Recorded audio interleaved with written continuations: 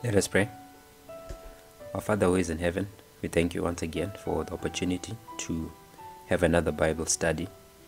It's our desire to appreciate your power over death, that we may be able to have eternal life.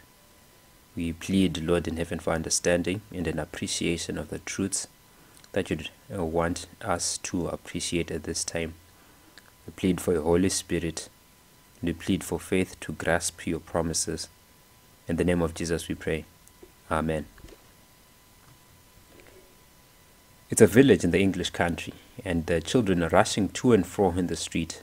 The shoe cobbler is examining his final product. The marketplace is a beehive of activity. It's all business as usual until the sound of a specific bell is heard. Suddenly, everybody stands still. All voices are hushed, and men remove their hats. Everybody understands what has just happened. Someone has died.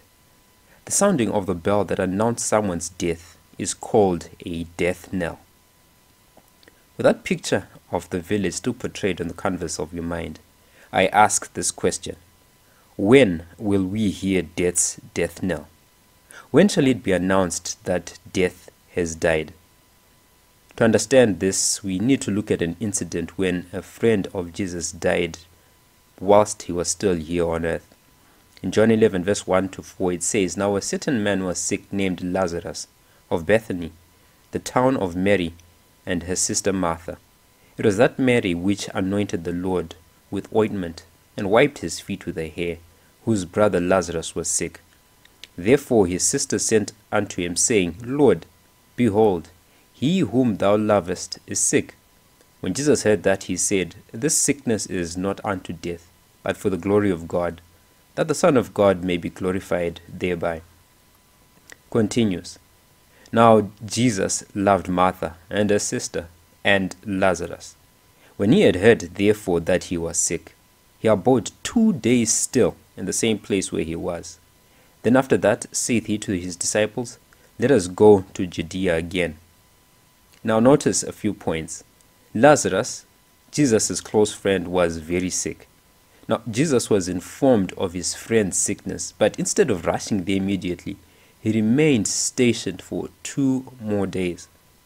Then later Jesus decided that it was time to go to Judea, the province where Lazarus was. The story continues in verse 11 to 14. "These things said he. After that he said unto them, Our friend Lazarus sleepeth, but I go that I may awake him out of sleep. Then said his disciples, Lord, if he are asleep, he shall do well. Howbeit Jesus spake of his death. But they thought that he had spoken of taking of rest and sleep. Then said Jesus unto them plainly, Lazarus is dead." Notice something.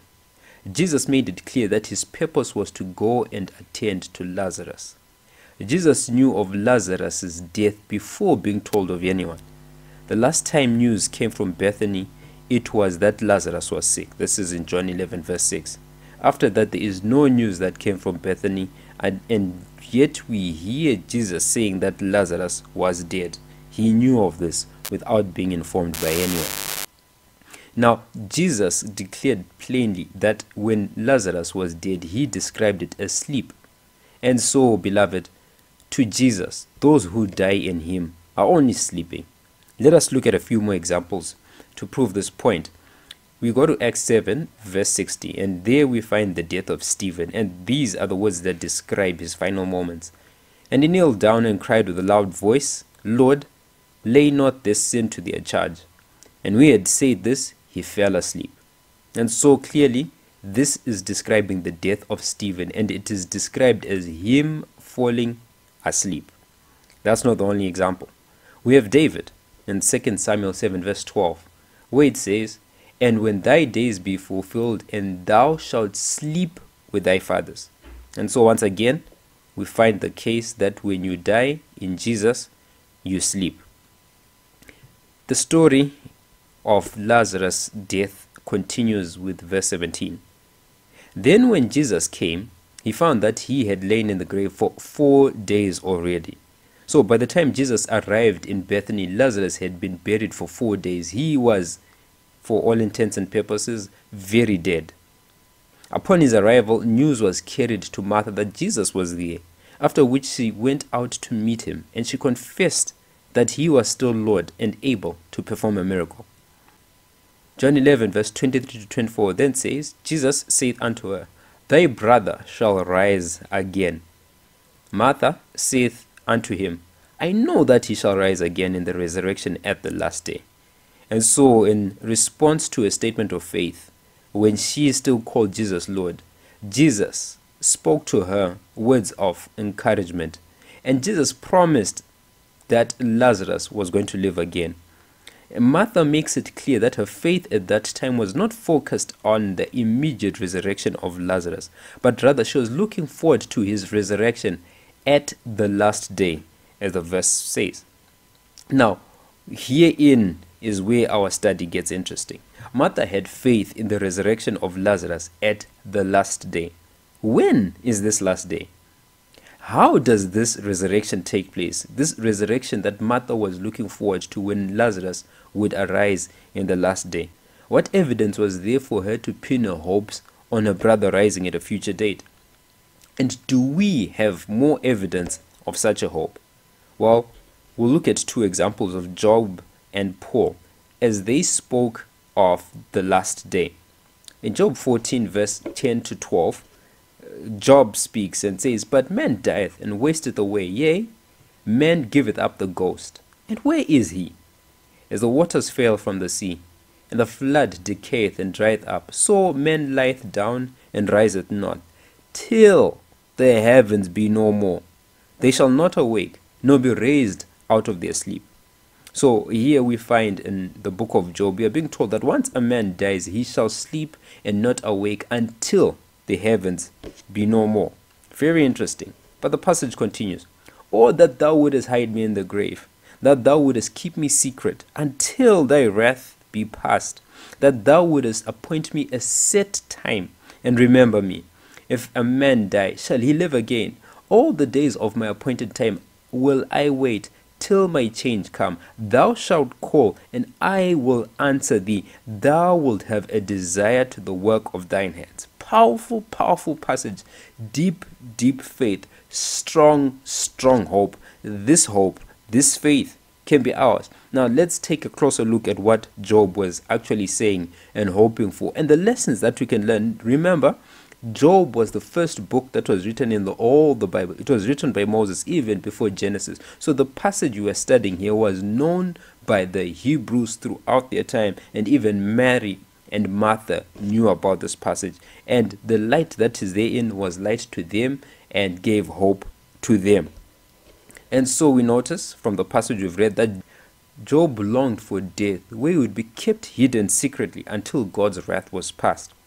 Job knew that if he was to die and be buried, there would be a set time, a future time, when he was to be remembered and he would be called out of the grave. He also knew that after he died, he would not live again until that specific appointed time when his change would come. That set time would take place when the Lord would call him, and Job would come back to life because he would answer the Lord's call. This takes place after the heavens are passed away. Because remember, the Bible tells us that Job believed that you would remain in the grave and you would not awake until the heavens pass away. So it is only after the heavens pass away, when all these things take place, after God's wrath is past, it will be a set time when he shall be called out of the grave, and he shall hear the Lord call him. Only then shall he come out of the grave. The example of Job proves that faith of the resurrection at the last day existed among God's people long before Lazarus and Martha were even born. Let us consider this faith years after Lazarus' death. In 2 Timothy 4 verse 6 to 7 says, For I am now ready to be offered, and the time of my departure is at hand. I have fought a good fight. I have finished my course. I have kept the faith. These are the words of Paul nearing his death. Paul was talking about his imminent death and how he had been faithful to the very end of his life. The passage continues in verse 8. Henceforth there is laid up for me a crown of righteousness, which the Lord, the righteous judge, shall give me that day, and not me only, but unto all them also that love his appearing. After speaking of his expectant death, he then looks forward to that crown that he would receive at a future date after his death. On that future date after his death, Jesus would give him a crown. Not only would Paul receive the crown on that specific day, but all those that loved the thought of Christ's second coming. Clearly, that day when the crown would be given would also include Job. This means Job would also receive a crown at that appointed time which Paul spoke of, because that is the time that Job would be looking forward to the second coming of his Lord, as we discovered in Job chapter 14. Now, when shall this event take place? When is this moment when the Lord shall call? At what point do we find the saints being called up together to receive a crown? When will Job be called from the grave and receive his crown together with Paul and all others who look forward to the second coming of Christ? We find this in 1 Peter 5 verse 4 says, "And when the chief shepherd shall appear, ye shall receive a crown of glory that fadeth not away." Jesus is the chief shepherd, and he shall come again. All saints that died shall receive the individual reward of a crown, but this shall be done collectively at a single event, at the second coming of Christ. Notice another passage in 1 Thessalonians 4 verse 13 to 14. It says, "But I would not have you to be ignorant, brethren, concerning them which are asleep, that ye sorrow not, even as others which have no hope.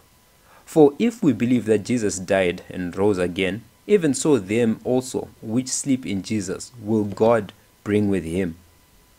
As much as Jesus died and rose again, so also those who sleep in Christ, those that died having surrendered their lives to him, those shall also resurrect as Jesus resurrected.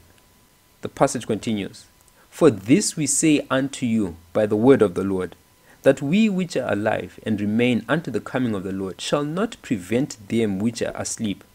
For the Lord himself shall descend from heaven with a shout, with the voice of the archangel, and with the trump of God, and the dead in Christ shall rise first.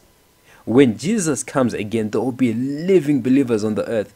These shall not prevent the dead believers from inheriting eternal life, because these dead believers who are described as sleeping shall rise again when Jesus shall shout with the voice of the archangel." This is the time that Job referred to when he said, "If a man die, shall he live again? All the days of my appointed time will I wait, till my change come. Thou shalt call." And so this call that Job looked to is being described as the Lord giving the trumpet shout of the archangel. And Job looked at that moment and he says, "And I will answer thee, thou shalt have a desire to the work of thine hands." Job 14 verse 14 to 15. Very clear. This is the very time that Martha looked forward to when she said, "I know that he shall rise again in the resurrection on the last day." John 11 verse 24. It is also the same time that Paul and Peter testify that all the saints shall receive their crowns on a specific day, at the last day, at the second coming of Christ. 2 Timothy 4 verse 8 and 1 Peter 5 verse 4. All this shows that when one dies in Jesus, you do not go anywhere, but you remain asleep in the grave until Jesus comes again to raise up all those who died in him. Only then will he take them to heaven, and not only them, but all those who will be alive at the time of his second coming. 2 Thessalonians 4 verse 17.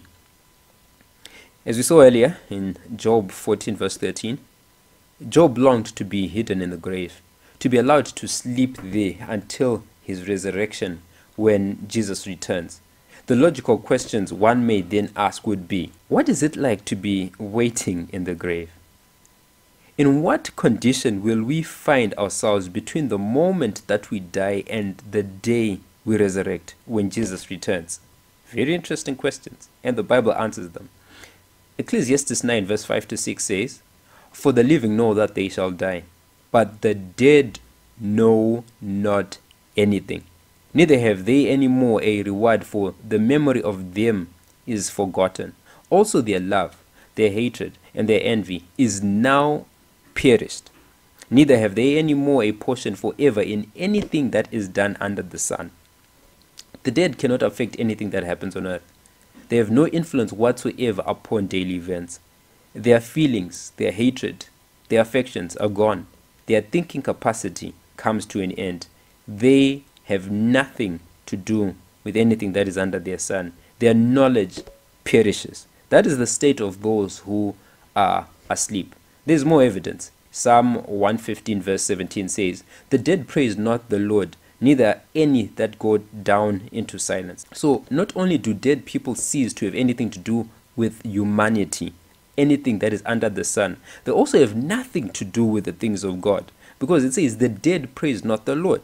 So dead people cannot praise God. So it is not possible that dead people are able to pray, that dead people are able to worship, that dead people are able to sing. They have nothing to do with the praise of God. Once someone is dead, they are dead. They have nothing to do with humanity. They have nothing to do with anything under the sun, and they have nothing to do with the things of God, for the dead praise not the Lord.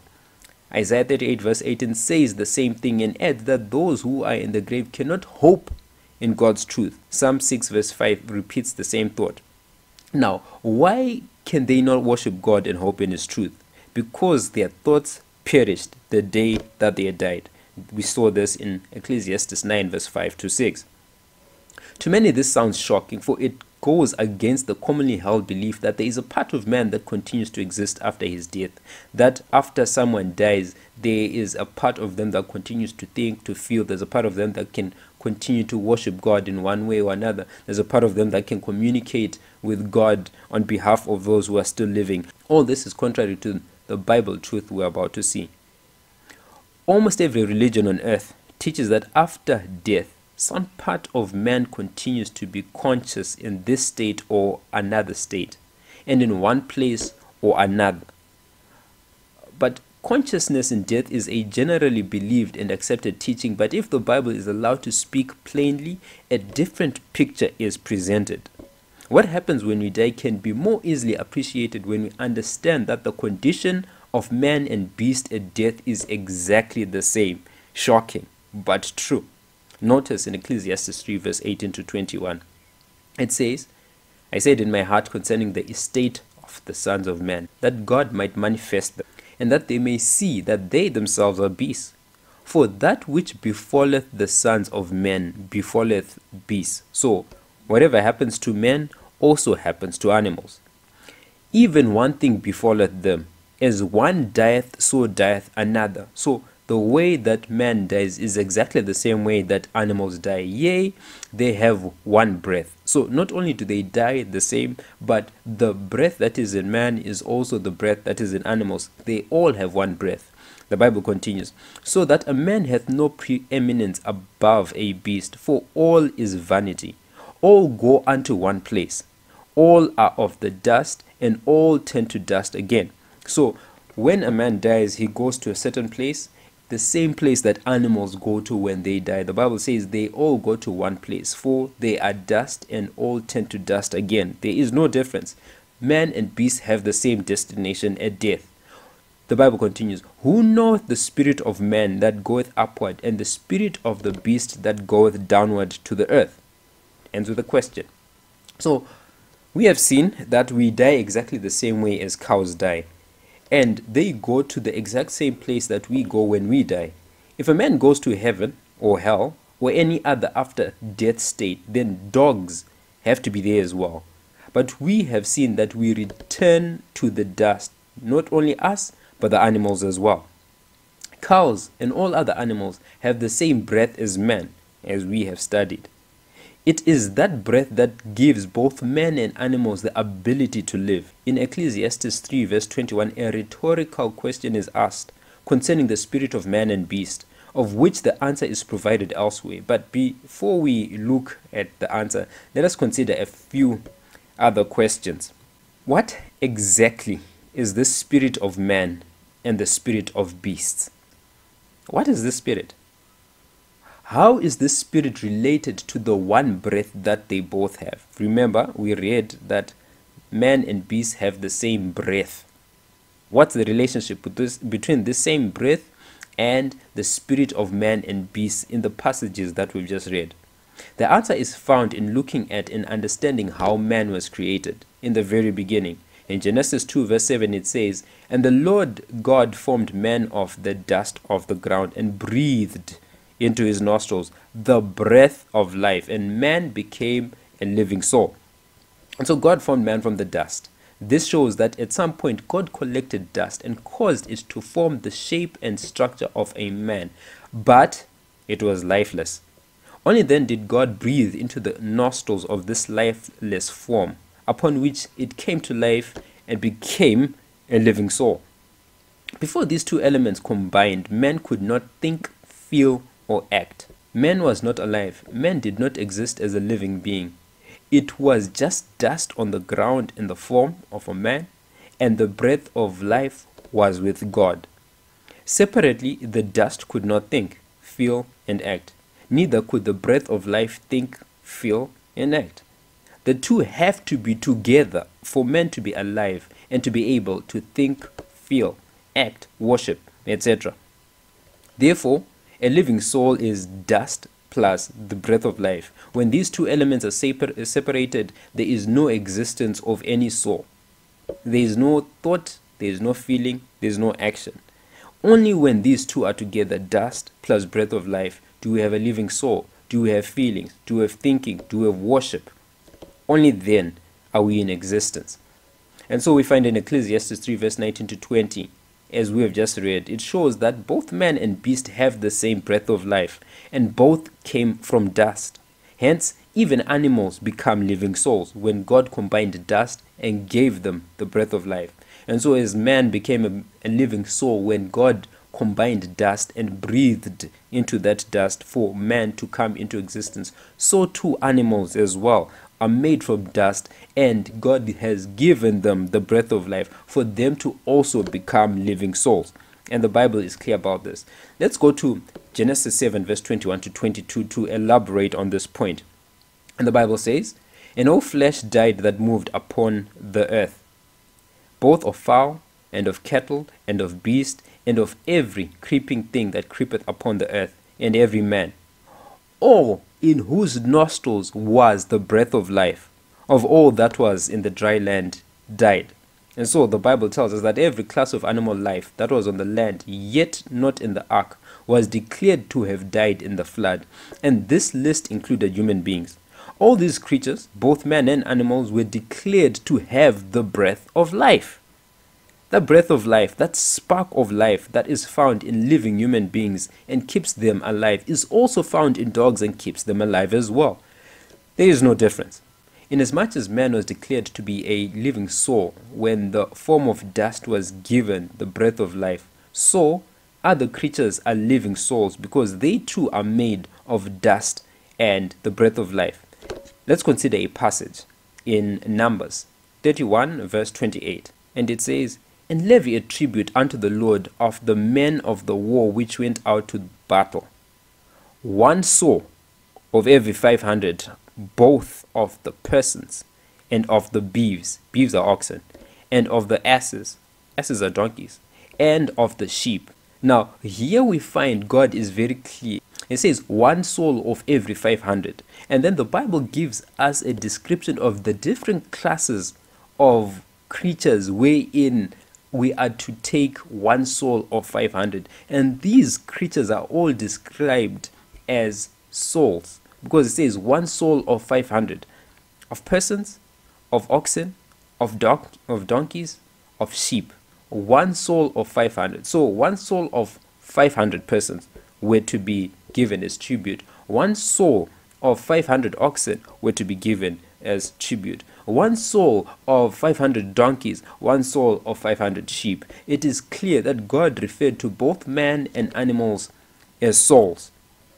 In short, in the context of our study, you do not have a soul. You are a living soul. You are a living being. And so is your pet dog, because you both are made of dust and you have the breath of life which came from God. But there is a difference between man and animals. In Genesis 1 verse 26 to 28, it says, "And God said, let us make man in our image, after our likeness, and let them have dominion over the fish of the sea, and over the fowl of the air, and over the cattle, and over all the earth, and over every creeping thing that creepeth upon the earth." So God created man in his own image. In the image of God created he him. Male and female created he them. And God blessed them. And God said unto them, "Be fruitful, and multiply, and replenish the earth, and subdue it, and have dominion over the fish of the sea, and over the fowl of the air, and over every living thing that moveth upon the earth." God created man in his likeness, in character, in form, and in his faculties. That is, God can plan ahead, he can reason, he has creative qualities, he discerns between right and wrong. So does man, but man has this on a miniature level. This cannot be applied to animals. God also gave man dominion over creation, including animals. That too is another difference between man and beast. Job 35 verse 11 says, "Who teacheth us more than the beasts of the earth, and maketh us wiser than the fowls of heaven?" So God teaches us more than the beasts and the birds. He has put in us a knowledge of something that other creatures on earth do not know, nor can they comprehend. In our first presentation to the unknown God, we looked at Ecclesiastes 3:11, and we saw that man has an inbuilt desire to worship. This desire to worship, this knowledge of a bigger being that is unseen and that created the heavens and the earth, this inbuilt desire and knowledge is absent in animals, this desire to worship. Also to know that though man was made in the image of God, there are fundamental differences between God and man. Here are just two examples. One, whilst God is spirit, according to 2 Corinthians 3 verse 17, a human being is flesh. We're told this in Genesis 2 verse 23. God also is the only one with immortality, 1 Timothy 6 verse 16, and man also is mortal, Job 4 verse 17. So there are differences. We have seen that both men and animals are living souls, living beings. We have also seen differences between these two orders of creatures. Let us consider the relationship between the breath of life and the spirit. So we have noticed, in short, that both man and beast have the same breath of life. We have noted that both man and beast are living souls. And so we now want to understand, what is this spirit? Job 27 verse 3 says, "All the while my breath is in me, and the spirit of God is in my nostrils." So the Bible is telling us that whilst I am alive, my breath is in me. Whilst I am alive, the spirit of God is in my nostrils. But remember, in Genesis 2 verse 7, God breathed into Adam's nostrils. So already we find the first evidence that the breath that is in me is the breath that God breathed in me, but it is also described as the Spirit of God that is in my nostrils. Notice Isaiah 42 verse 5, where it says, "Thus saith God the Lord, He that created the heavens and stretched them out, He that spread forth the earth, and that which cometh out of it, He that giveth breath unto the people upon it, and spirit to them that walk therein." And so it's clear that the context of what we are covering right now, the breath of life is the same as the Spirit of God in our nostrils. I keep emphasizing in our context because there's other instances where the soul represents something else and the Spirit of God is something else. But within our current context, the breath of life is the Spirit of God, which is the spirit or ability that God has given man and beast to be alive. It came from God and it belongs to God. It is not the same as the Holy Spirit, who is the third person of the Godhead, as we studied in our sixth presentation, the sinner's makeover. So the rhetorical question asked in Ecclesiastes 3:21 can be answered to show that the spirit of man and the spirit of beast are both the breath of life, the Spirit of God who gave it. So, what really happens when a person dies? Ecclesiastes 12 verse 7 says, "Then shall the dust return to the earth as it was, and the spirit shall return unto God who gave it." The dust returns to the earth, and the spirit, which is the breath of life, shall return to God. As we discovered earlier, the dust could not think, could not feel, and could not act without the breath of life. And the breath of life, which in this context is the spirit, could not think, feel, or act before being combined with the dust. This shows that at death, when these two elements of dust and breath of life are separate, we cannot think, we cannot feel, we cannot act. We know nothing, and we have nothing else to do with that which takes place under the sun. Ecclesiastes 9, verse 5 to 6. Now, my brothers and my sisters, this may seem as a depressing and heavy topic because we have loved ones who died and who are dying. We also are subject to death. It is a heartbreaking and sobering reality of life, and to the majority, the thought of death will bring a heavy cloud above our heads. This current state of affairs is not the way that Jesus designed things to be. Man was meant to live forever, and death is an invader. But where did death come from? Romans 6:23 says, "For the wages of sin is death, but the gift of God is eternal life through Jesus Christ our Lord." Death came as a result of sin. When there is no sin, there is no death. And when there is sin, there is death. Romans 3 verse 23. "For all have sinned and come short of the glory of God. Therefore everyone should die. And as we all know, everyone is subject to death." Even as you listen to this or watch this, you may have had a near-death experience, or this may be one of the last sermons you might hear before you die. It might be one of the last sermons that I present before I die, because death knocks at anyone's door at any moment. It's a sad reality. Now, let's glean more truths from the scriptures. Ezekiel 18 verse 20. We keep seeing the truth that sin is what brings death. The verse says, "The soul that sinneth, it shall die." So the Bible tells us very clearly that the soul that sinneth, it shall die. The Son shall not bear the iniquity of the Father, neither shall the Father bear the iniquity of the Son. The righteousness of the righteous shall be upon him, and the wickedness of the wicked shall be upon him.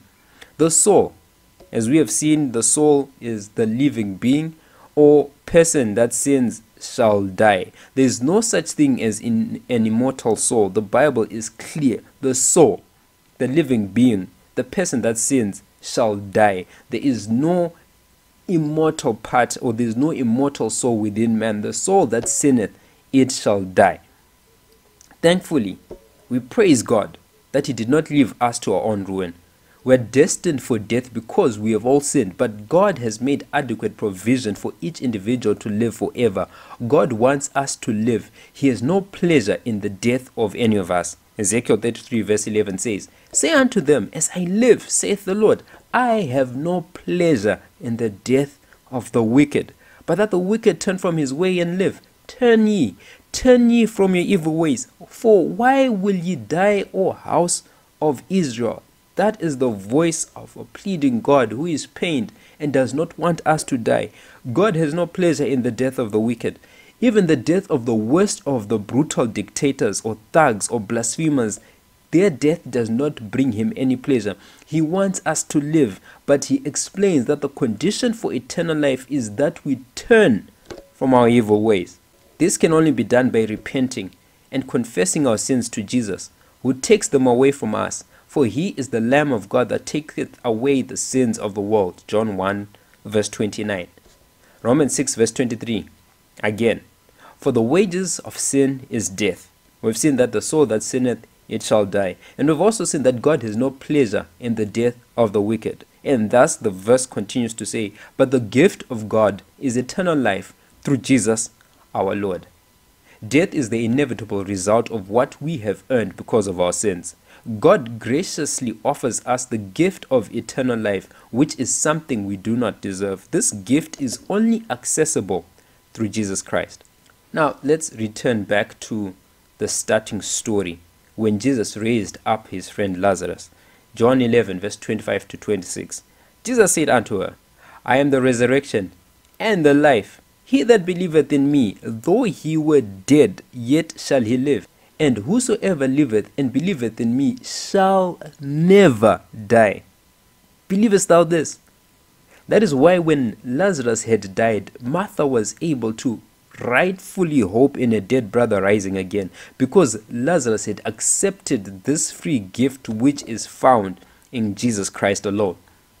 When the child of God breathes her last, she is asleep, awaiting the resurrection. At that time, when Jesus comes again, she will receive the crown from her Lord. The prostitute with full-blown AIDS, the tribalist who murdered in Rwanda, or who murdered in Gukurahundi, or the racist police officer in America who shot dead an innocent black teenager, or the stealing shopkeeper, or the lying child, all sinners of all colors, shapes, and sizes. If we accept Jesus, when we breathe our last, we will only be sleeping and waiting for the resurrection. Believest thou this? To those who believe in Jesus, death is but a sleep, for they shall rise again. That is why Jesus was able to say that those who believe in him shall never die. Today, Jesus still feels our grief, our sorrow, our pain, when we lose one who is dear and close to us, just as he did at Lazarus' funeral. Not only does he feel our pain when we grieve and mourn, but in every other disappointment, trial, and moment of sadness, he partakes of our sorrows. He is still full of tender pity of the human family, as we are told in Hebrews 4, verse 15. Now, there are important parallels between the experience of Lazarus and what we experience today. Jesus wept at Lazarus' funeral, and he is still touched by our grief today, and he will address it just as he addressed it in the day of Lazarus. He shall call all his sleeping saints from the grave when he comes the second time, just as he called Lazarus from the grave. But there is a difference between our experience and the experience of Lazarus. Unlike Lazarus, who was resurrected to again sleep the sleep of death once more, Jesus will resurrect his sleeping believers to the experience and reality of eternal life, never more to die. 1 Corinthians 15, verse 52 to 54 says, In a moment, in the twinkling of an eye, at the last trump, for the trumpet shall sound, and the dead shall be raised incorruptible, and we shall be changed. For this corruptible must put on incorruption, and this mortal must put on immortality. So when this corruptible shall have put on incorruption, and this mortal shall have put on immortality, then shall be brought to pass the saying that is written, Death is swallowed up in victory. To the saints, to those who believe in Jesus, this is when death shall die.